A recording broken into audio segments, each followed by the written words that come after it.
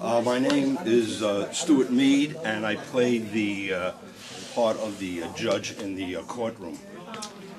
And what I really want to say, para mí, Domingo es a primero caballero, a primero caballero director, para mí. Lo siento, pero mi español es muy malo porque no practicamente mi español aquí en Estados Unidos. Pero what I'm saying in English, in my own language, is that Domingo was introspective.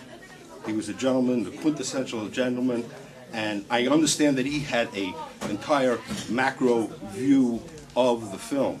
But when we were working in the courtroom, it was a micro view. And when he came up to me, he spoke to me this way, not that way. And he was very specific. His words were measured, and very frankly, it probably was, because his English is not his native language, so he measured his words. And as an actor, he freed me, and he allowed me tremendous creativity under trying conditions, really. And that's the truth. I wouldn't be saying that. I mean, he really was a guy that frankly I would work with any time again. I have produced and directed myself, and I know it's tough. And this was a period piece in Puerto Rico, in New York, moving people around. The heat down there, I don't know what went on down there because I was not down there on the shoot.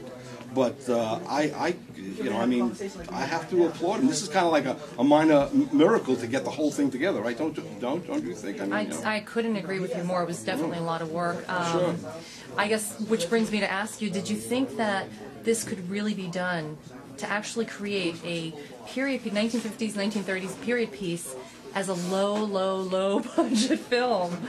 I'd like to see the film. I only saw my part. I only understand my part. And to answer that very frankly, I didn't really think it can be done. Because this is like a high budget piece, a real high budget piece, to do a piece like this. It's going to be interesting. People tell me they've got it together, and it's going to be really interesting, and I love to see it.